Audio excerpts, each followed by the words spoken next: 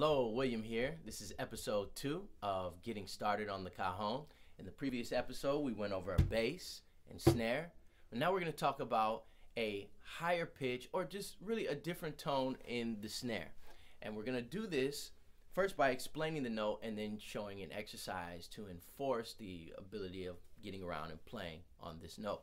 So that note will basically, before we were talking about a snare coming straight up from where your bass is and playing right here in the center.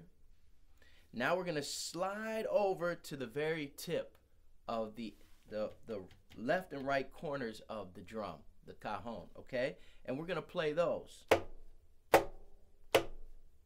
Now, I have mine tight, pretty tight screws on here.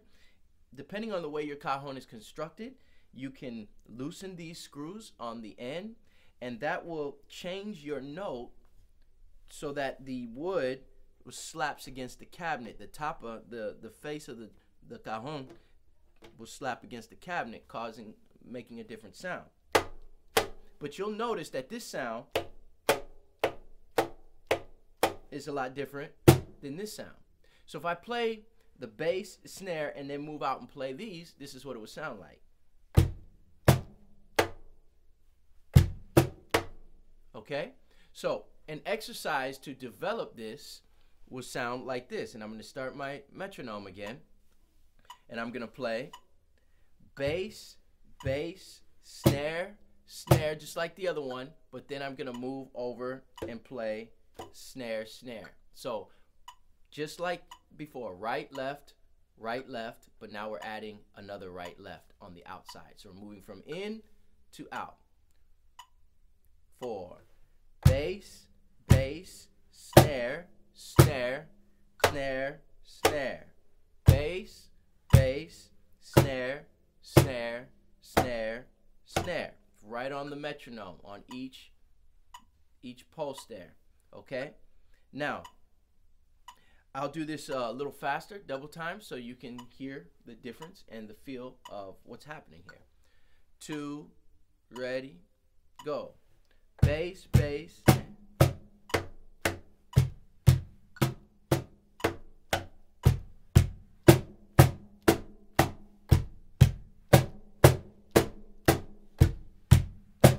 I'm adjusting even as I go.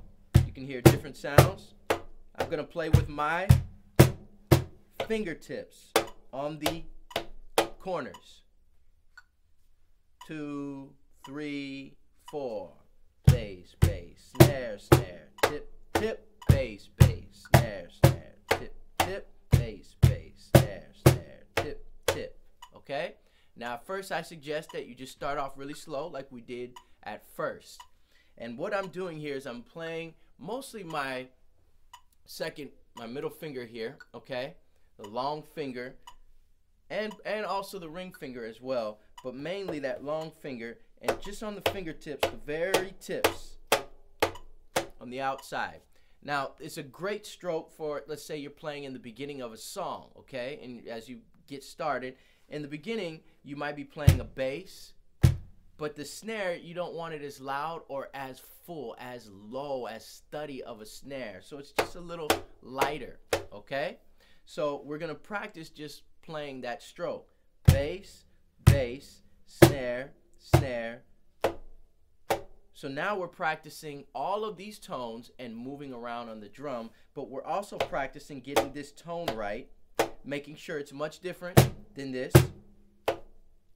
Now, how much farther I come in towards the center, you'll find it'll be a fuller, thuddier sound.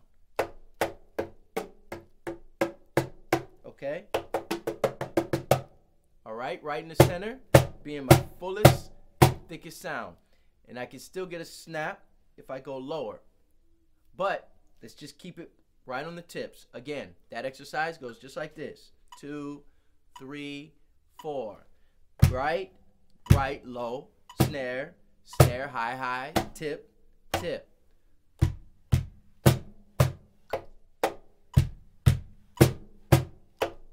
Okay, it's a great way to get started with that, practicing, incorporating these notes right on here. Now, in the next episode, we'll talk about basic rock beat and some basic exercises to start playing and understanding grooves, taking these notes and applying them within a musical context. See you then.